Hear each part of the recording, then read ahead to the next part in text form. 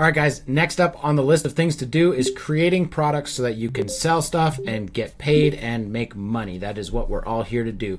So I'm going to cover some of the basics in this video so that you can just quickly and easily create products and sell those products.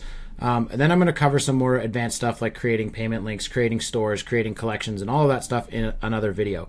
But we're going to cover the really simple stuff for now. So again, we're in the payments tab inside the sub account, and then we're going to go over to products, which is going to be this page here. Now, stuff that we're going to cover in a later video is collections, inventory, and product reviews. But for now, we're just going to go and we're going to create a super simple product. Now, I'm connected to Stripe, as you saw in the previous videos. So within this, we have an option. We can import products that already exist in Stripe. So if your client or yourself already have an active Stripe account and you've already got products in Stripe that you want to pull into Highlevel, then you can do the import from Stripe option right here. And you can search for your Stripe product. You're going to find it based on the product ID. So there you go. We've got all of these different product IDs here. Now, one thing that's also really important is that if you're using the SaaS configurator and you've created your SaaS configurator products, you're going to be able to find that price ID within Stripe, and you're going to search for that price ID here. That's going to create a product that is based on your SaaS configurator product. When that product is purchased, it's automatically going to create the sub account, and it's automatically going to load the snapshot and have the settings and configurations that you set in your SaaS configurator. So in this case, let's just pull in a random product. So this is another one of my businesses that I'm starting. You can decide whether or not you can do a setup fee on this or not. In this particular case, I'm not going to do it. And then you just go import product price from Stripe. And just like that, we've got the product in here now. You can give it a description. You can add a picture or an image. You can enable a product label. Now this stuff here is going to be more specifically used for when you're creating a store, but I'm not going to cover that right now. I'm just going to cover the basics. You can add your product tax code. And again, this goes back into your tax settings where there's a bunch of different options here. And a lot of us are going to be selling digital products, but if they're selling physical products, you can try to find the tax product code in this list here. Okay, now the next up is, do you want to include tax and prices? You can set this up to be used as per your global settings, which we covered in the last video on your payment integrations and settings. If you do select this, it's automatically going to add whatever tax you set. Now I can just say, no, tax is not going to be included, or yes, tax will be included in the purchase price here. If you've created a tax rate, you need to attach a tax rate to the product. So you're going to select this, and then you're going to select the drop down, and this is going to show you the tax rates that you've created. Now I started creating the 5% GST one for Alberta, but I didn't finish it. If I had of, it'll show up here. But a lot of the times what I do, because I sell internationally, I just leave those off, and then if any Canadian buys from me, I just add the tax later on down the line. So these are your product settings right here. Now we've got the product price. Now obviously, because I pulled this in from Stripe, it automatically comes in with a $2,000 price tag. If I wanted to create another product variant, I can do that here. I'm not going to do that in this particular case. We're actually going to go through another one and set it up completely from scratch to show you guys how it works. Now it automatically, because I'm connected with Stripe, it automatically has a test product ID so that I can run this in test mode. And it also has a live ID where I can run it in live mode. So there you go. That is importing a product from Stripe. So now I'm just going to go back. I'm going to delete this out of here. And then we're going to go and we're going to create our own product from scratch. So let's go create product, and we're going to enter a title. So this is going to be a custom CRM build product. We do a lot of these ourselves, and if you want to learn more about how to do that, you can click the link below this video and get a little bit more information on how we sell custom builds inside Highlevel for high ticket prices. You can add a description for this product here. You know, we build and deliver high quality custom CRM solutions. Right, there you go. We can add a picture if we so choose. Again, product label is going to be more specifically for store-based products, which I'll cover in a different video.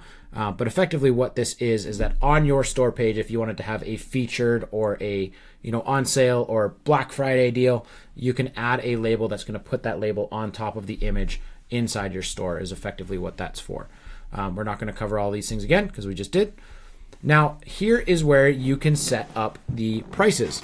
So you can choose to have either a one-time or a recurring price point. So a custom CRM build for us is generally a one-time product.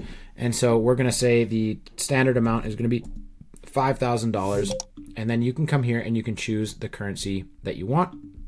We do everything in USD here. And then if you want to, you can add a compared at price. Now this is again set up specifically for stores where it'll show, $5,000, but normally it's $8,500. That's what you can show here. It's just going to add that price slash in the compared at price. You also have the opportunity here to track inventory. If you're selling physical products, you can put the inventory quantity in here, and then you can choose whether you want to continue selling it when it's out of stock or not. And again, in a store environment, this is going to be far more important than what I'm showing you guys right now. So we're going to turn that off. And now we've got a one-time price of $5,000 with no compared at price here.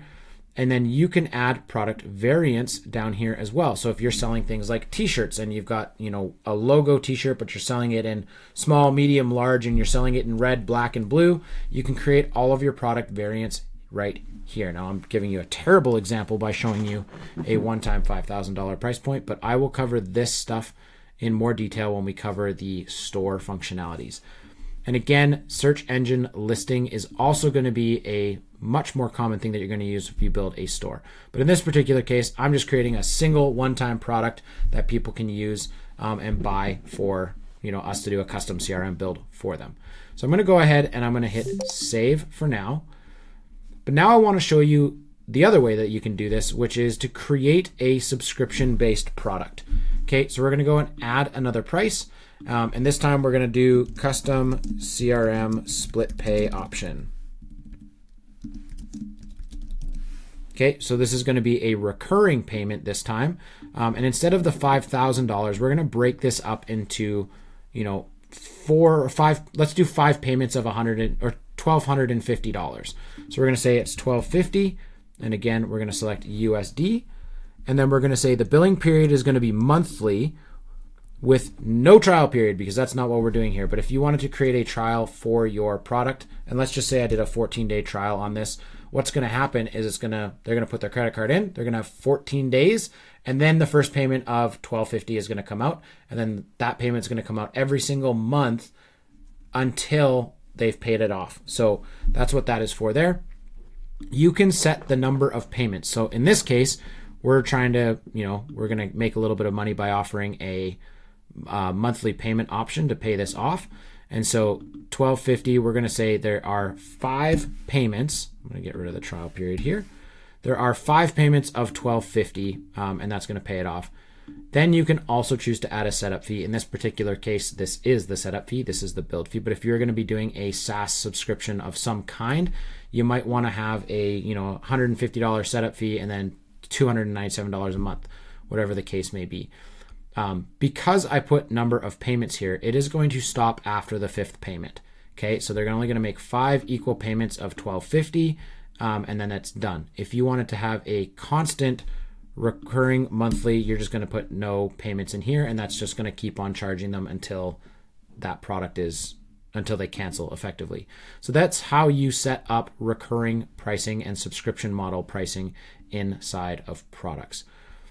And again, the rest of this will be covered in the store section for this. But there you go, guys. That is how you create products. And now that you've got products, we can start to put these products into funnels. We can start to put them into payment links. We can start to put them into all sorts of different things in order to sell your services or products through the Highlevel platform. Hey guys, I hope you found that video useful and helpful for you getting your company set up in Highlevel and getting your white label started with the Highlevel ecosystem.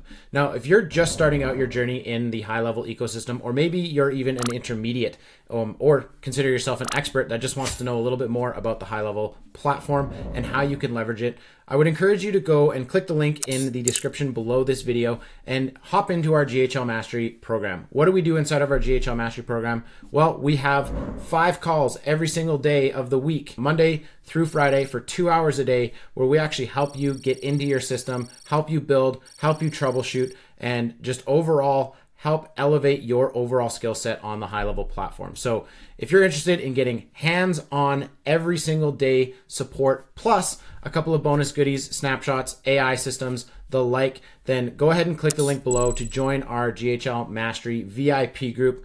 And I promise you, you will learn more in 1 month than you will in 6 months doing this on your own. We will see you in the next one. Take care.